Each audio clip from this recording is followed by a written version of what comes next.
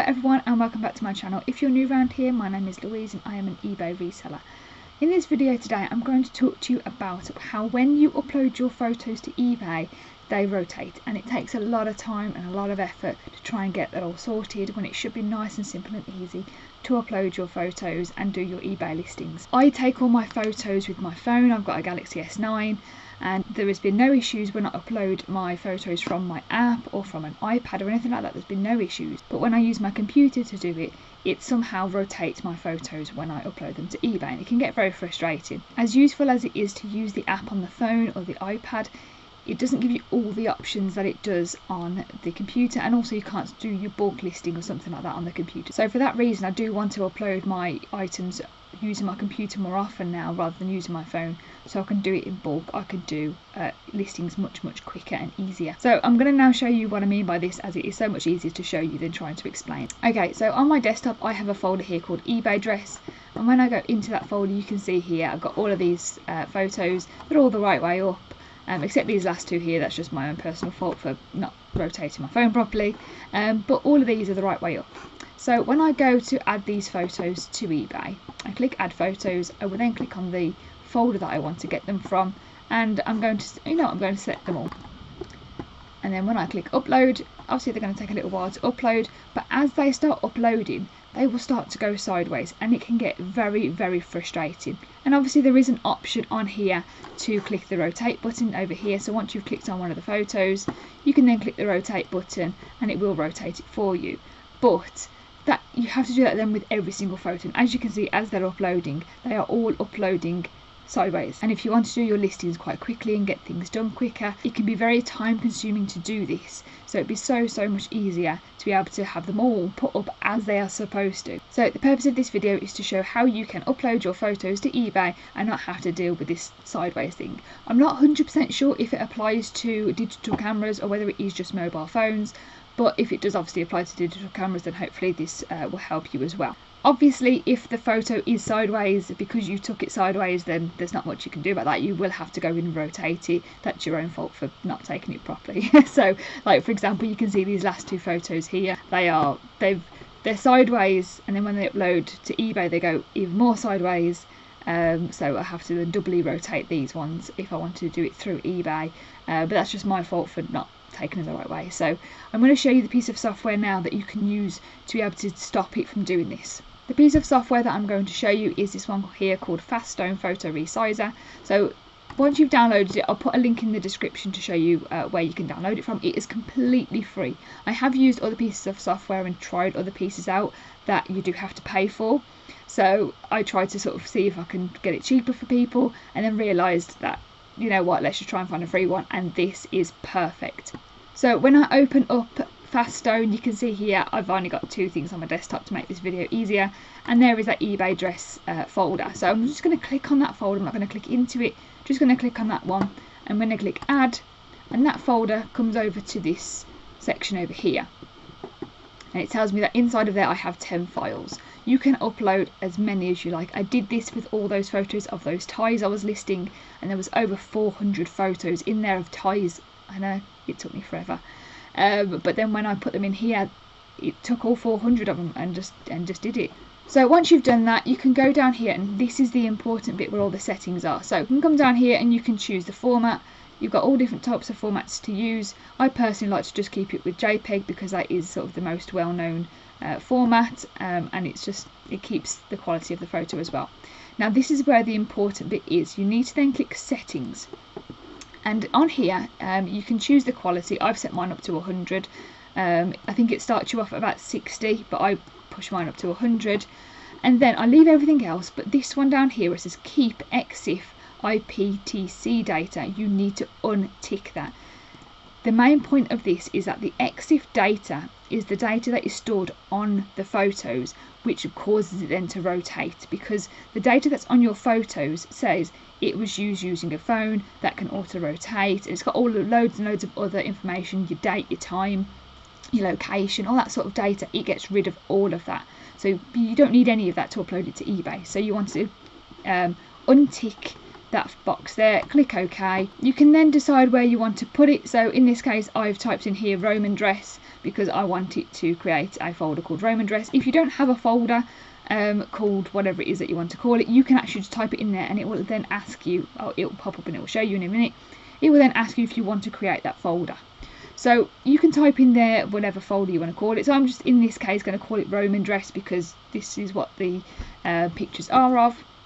You can call it eBay items, you can call it today's date of when you've done it, you can call it whatever, obviously whatever folder you want, just to make things easier for you.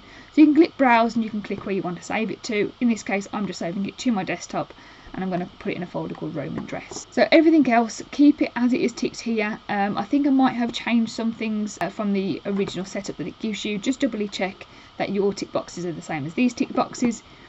There is advanced options. Now I've not done anything in here, but if for some reason it's nothing to do with eBay and you want to do something bulk load for your images for some other reason, whether it is you want to resize them all, you want to rotate them all, crop them, anything like that, you can add a watermark if you want to put a watermark on all of your photos, all this sort of stuff. I've never used any of these advanced options, I've never needed to, but please do not click this rotate button here.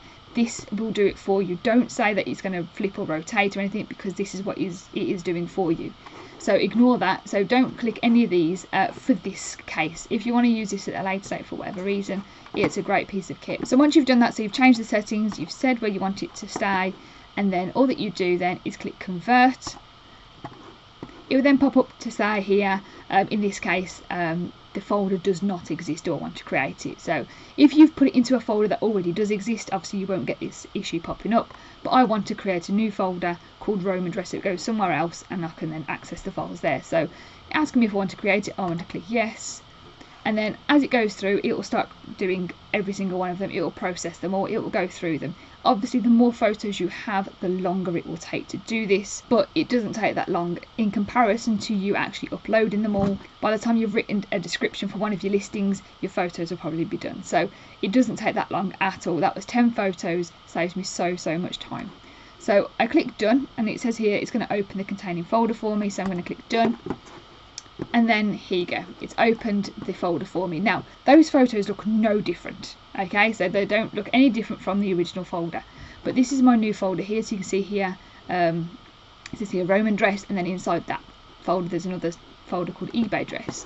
So I'm going to then go on to eBay, I'm going to delete all these photos here, and then we're going to add these photos again. So I'm going to click add photos, and then I'm going to find that dress. So on my desktop there's a new folder now called Roman dress. I'm going to click into there, got another folder in there, and then I'm going to then click and upload all of these photos again. I'm going to click open, and then as they start to upload you will notice now they are the correct way up, and it made things so much easier. And again, please do bear in mind that those last two photos will still be sideways, because again I took them that way, you know, I did them the wrong way. That was my own fault. That is something that I've now got to go in and fix. So for example, if you did a day of photographing and you spent hours and hours photographing, you've gotten 500 photos of your items for that day, and you've gone to upload them and they all keep going up sideways, it can get very frustrating, especially if you've got 500 photos to now go in and manually rotate. So this will do it all for you. It will take probably,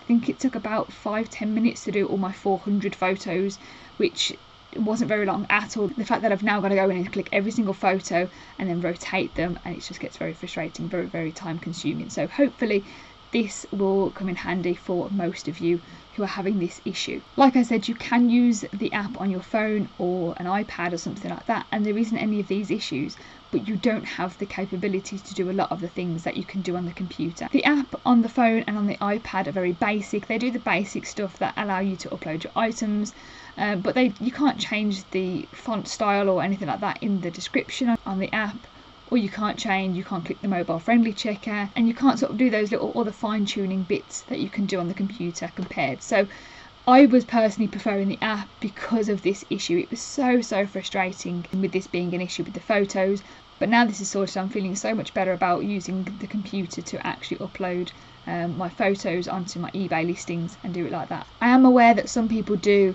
create the drafts, then upload the photos to that draft and then finish it off on the computer, but again, if you can just do it all in one go on the computer, it makes things so much easier and so much quicker. And again, like I said earlier, if your items are similar, you can use that bulk upload option, so you can sort of bulk list all your items and things get done so much quicker. And now your photos won't rotate. Again, it can be so much quicker as well. So that is it for this video. I hope that was useful to you. Please do let me know if it was useful, or if there's something that wasn't quite clear, you didn't quite understand. It was only a really quick video just to show you what this software can do. The link to the software will be in the description. It is free to use, so just download it from the website, go through the setup options, and you will see exactly how I have seen it. If there's any issues or any questions, please do pop them in the comments below. If you do download the software and use it, please do let me know if it works for you. I'd be so happy to hear it. Thank you very much for watching. If you're not already subscribed, please do consider hitting that subscribe button. And like I said, if you did like this video and it was useful, please do give it a thumbs up to just let me know and to let others know that you did like this video as well. So thank you very much for watching as always, and I will see you soon.